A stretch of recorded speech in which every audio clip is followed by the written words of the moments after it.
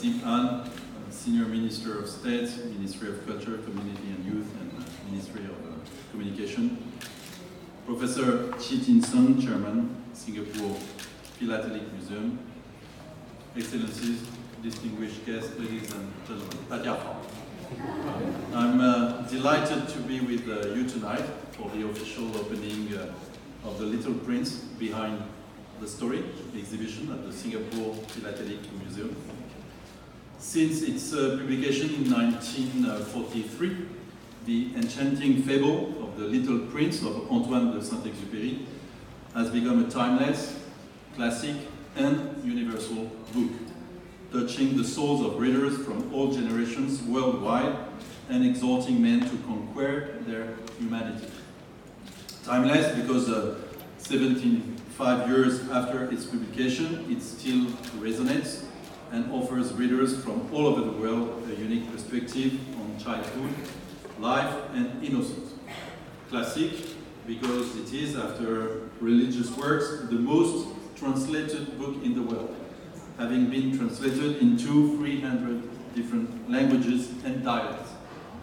And it can also be considered universal as it celebrates philosophical ideas and moral values that can be shared by anyone from any religion, language, or culture.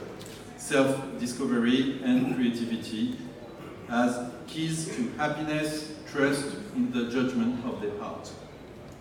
For the 75th anniversary of the publication of the internationally acclaimed novella, the Singapore Philatelic Museum is presenting this exceptional exhibition of stamps and philatelic materials, personal belongings of the author, illustrations, books, and sculptures related to the life of Antoine de Saint-Exupéry.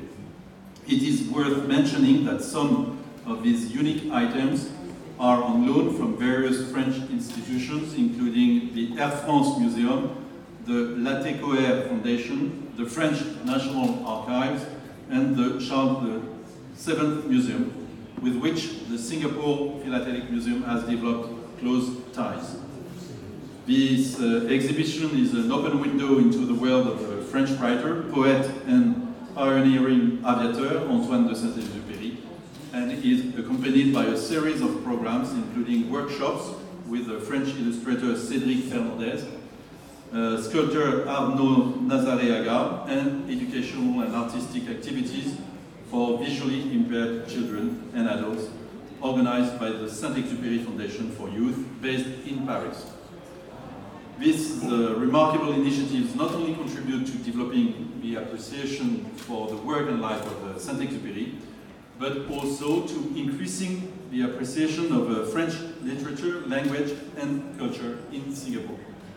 The cultural cooperation between our two countries has greatly intensified since our government agreement of 2009, and we are committed to continue promoting and supporting ambitious cultural collaborations and a high level of artistic dialogue. This year, and as you know, it's the year of innovation between France and Singapore. Innovation is highlighted in all the fields of our cooperation, including the arts and culture. Our exchanges have been particularly fruitful during the joint seminar on cultural innovation.